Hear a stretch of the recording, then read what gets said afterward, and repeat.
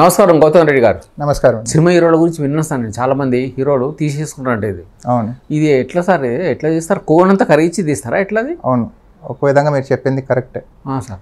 ఎట్లా అంటే సన్న రంధ్రం పెడతాం, ఎక్కడైతే కో ఉంటుందో అక్కడ ఇంత పొడుగు రాడ్ ఉంటుంది, స్ట్రా లాగా ఉంటుంది. Okay.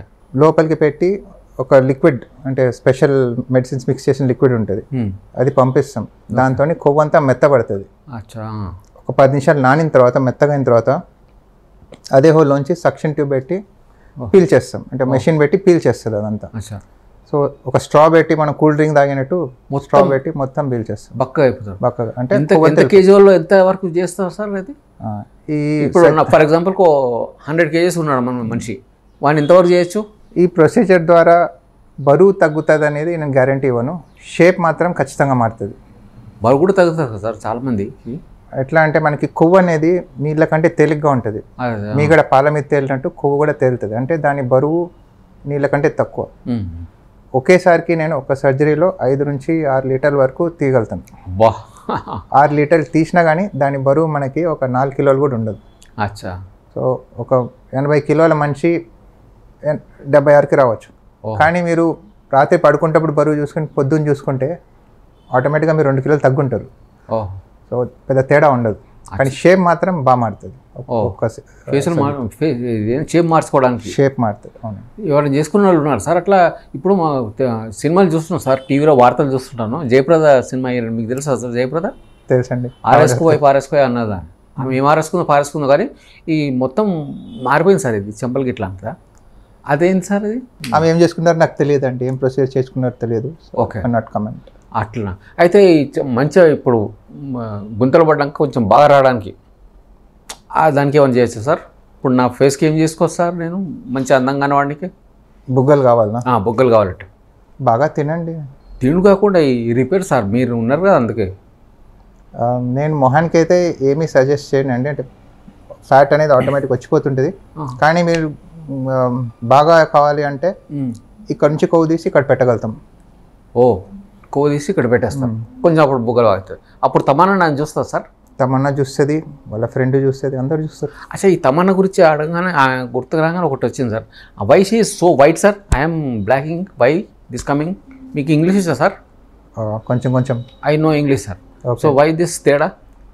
She is very white, I'm very black, what is this? అంటే ఇప్పుడు జంతువులు 4 కాళ్ళ మీద కదులుతుంటాయి, ఆవులు ఉంటాయి, గేదెలు ఉంటాయి, అంతే అండి. ఆవు గేదె. So you want to compare me to ఆవు సార్? బర్రే? నేను అట్లా అనట్లేదండి. మనం అటు బ్లాక్ కాదు, వైట్ కాదు, బ్రౌన్ ఉంటాం మనం. అదే చాలా కాలం నుంచి మిక్స్చర్ అయిపోయినాం అంతా. సార్ ఇప్పుడు మేల్స్ గురించి చెప్పింది కదా సార్, ఇప్పుడు ఫిమేల్స్ గురించి చెప్పండి sir. I want to know about more about females. In general కూడా మెన్ కంటే కూడా ఉమెన్ ఎక్కువ పట్టించుకుంటారు షేప్ గురించి. అండ్ వాళ్ళ బాడీలో మనం చేయగలిగే ఏరియాస్ కూడా ఎక్కువ ఉన్నాయి. సపోజ్ ఉమెన్ పైనుంచి కిందకి వస్తే బాడీ షేప్లో బ్రెస్ట్ ఉంటుంది, అబ్డామిన్ ఉంటుంది, హిప్స్ ఉంటాయి, థైస్ ఉంటాయి. ఇవన్నీ ఆ షేపే వండర్ఫుల్గా ఉంటుంది. మీకు కూడా సార్? లేదు ఆర్జీవికే అనుకున్నా, ఆర్జీవి గారికి ఒకరికి బాగుంటుంది, మీకు కూడా సార్? ఓకే. ఈ ప్రపంచంలో ఆడవాళ్ళందరినీ అప్రిషియేట్ చేయని మగాడంటూ ఉండడు అనుకుంటున్నాను సార్.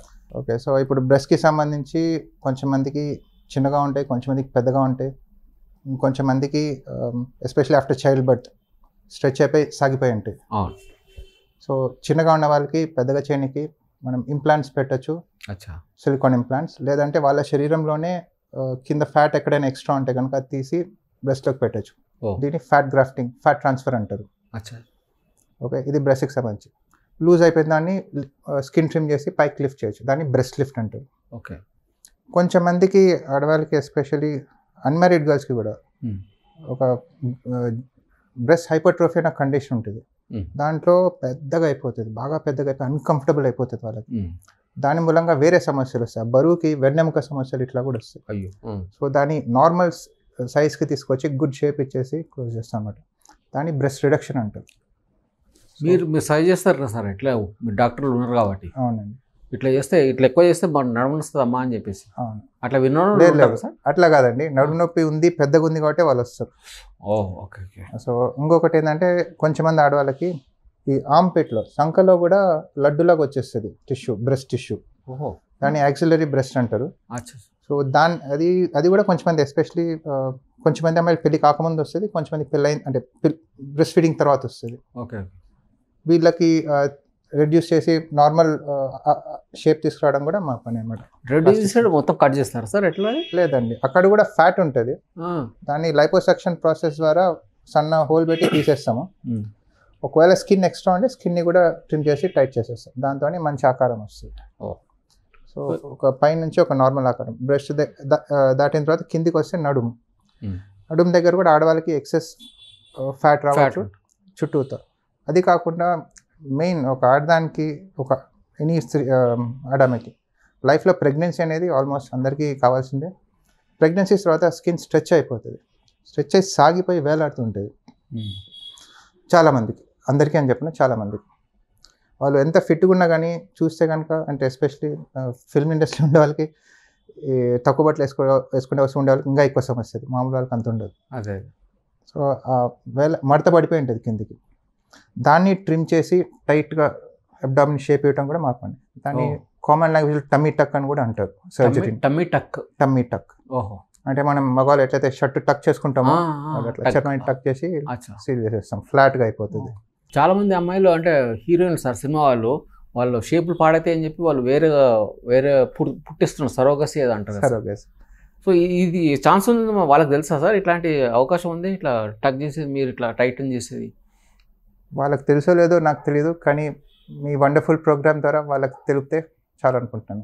తెలుసుండే సార్, వాళ్ళకి అంత దిమాకు ఉన్నది వాళ్ళకు సార్. అయితే అదొకటే కాదు, ఇంకా కిందికి వచ్చేసరికి ఆడవాళ్ళకి ఎస్పెషల్లీ తొడల భాగంలో, ఇప్పుడు నడుము దాకా ఉన్నాం సార్, నడుము దాకా, ఇప్పుడు నడుము నుంచి కిందికి ఈ తొడల భాగంలో కూడా ఆడవాళ్ళకి చాలా నార్మల్గానే ఆడవాళ్ళకి ఫ్యాట్ ఎక్కువ ఉంటుంది, కొంచెం మందికి అబ్నార్మల్గా వచ్చేస్తుంది. ఈ అప్పర్ థైలో అవుటర్ సైడ్ కానీ తొడలు కానీ బాగా లావ్ అయిపోయి చర్మం కూడా అంత మడతలు అయిపోయి ఉంటుంది కొంచెం మందికి. సో వీళ్ళకి కూడా లోపల ఉండే ఫ్యాట్ తగ్గిస్తే కనుక లైపోసక్షన్ ప్రాసెస్ ద్వారా అంతా షేప్ మంచిగా వచ్చేసి బాగా వస్తుంది. ఈ కాలంలో పెళ్ళి అయిన తర్వాత కూడా చాలామంది ఆడవాళ్ళు జీన్స్ వేసుకోవడం కానీ లేదా చుడిదార్ వేసుకోవడం కానీ ప్రాక్టీస్ చేస్తారు, అంటే ఉంటున్నారు అట్లా వేసుకుంటారు.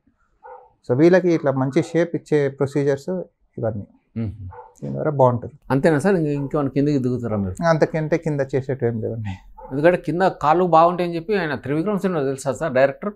త్రివిక్రమ్ ఆయన ఎవరికి తెలియదండి. ఆయన తెలుసా? ఆయన ఏమన్నా అంటే పూజ వేయడానికి ఆమె కాళ్ళు బాగుంటాయి అంటాను సార్, చాలాసార్లు అన్నాడు. కాళ్ళు కూడా ఏం బాగుంటాయి సార్? కాళ్ళు కూడా అంతగా అందంగా నాకు అర్థం కాదే. ఉంటాయండి, అంటే ఇప్పుడు ఈ భాగంలో ఈ పిక్కలు అంటారు. అవును, ఆ పిక్కలు కనుక మంచిగా బలంగా ఉంటే చూడడానికి బాగుంటాయి. అవునా? నాకు తెలిసి అదే చూసి నేను చాలాసార్లు చూసాను కానీ నాకు అర్థం కాదు, ఏంది త్రివిక్రమ్ సార్ ఇట్లా అంటే ఏందా అని చెప్పి అనుకున్నాను సార్ చాలాసార్లు. రాధిక ఉండే కదా సార్ ఒక ఆమె, ఫంక్షన్లో రాధిక కూడా చూపించింది, అమ్మ పూజ పెట్టి ఒకసారి కాలు చూపెట్టమ్మా త్రివిక్రమ్ సార్కి అని చెప్పి చూపించింది.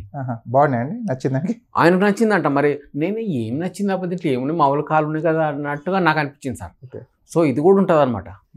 అంటే ఇప్పుడు ఆ పిక్కలు బలంగా లేని వాళ్ళకి, అంటే ఎక్సర్సైజ్ చేయడం వాళ్ళకి సన్నగా ఉంటాయి కాళ్ళు, కానీ ఆకారం మంచి గుండ్రంగా ఉంటే చాలా బాగుంటుంది. దానికి కూడా ఇంప్లాంట్స్ పెడతాం. Trivikram sir is very naughty sir, implants దొరుకుతాయి. ఆయన అవి కూడా చూస్తున్నాడు. Okay sir. అయితే ఇంకా ఈ చెంపలు బొగ్గలు తెల్ల కావడం అది ఎట్లా సార్? అవునండి, ఇప్పుడు మేల్ బాడీ ఫీమేల్ బాడీ అయిపోయింది. ఇప్పుడు మొహం గురించి మాట్లాడితే మొహంలో కూడా మనం కరెక్షన్స్ చేయగలిగేవి చాలా ఉంటాయి. ఫస్ట్ అందరికీ తెలిసింది ముక్కు అన్నిటికంటే బాగా కనిపించేది.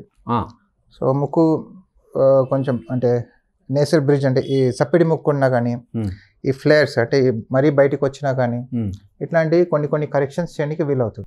ఇప్పుడు for example you see my ముక్కు లైక్ కేసీఆర్ గారి ముక్కు, ఆయన ముక్కు చాలా అందంగా ఉంటుంది అని చెప్పి రామ్ గోపాల్ వర్మ కూడా అన్నాడు సార్ చాలాసార్లు. ఆయన బాగా ముక్కు అంటే బాగా ఇష్టం అంట. నాకు కూడా అట్లా చేయాలంటే ఏమైనా కెన్ ఐ డూ సార్? ఒక మనిషి ముక్కులాగా తెప్పడం సాధ్యం కాకపోవచ్చు అండి సార్, కానీ మీకు కావాలంటే పెద్దగా చేద్దాం, ఏముంది. That can be done. మీకు కావాలండి ఉంటే బాగుంటుంది అంట కేసీఆర్ లాగా. నెక్స్ట్ టైం నేను కూడా నిలబడతా ఎలక్షన్లో.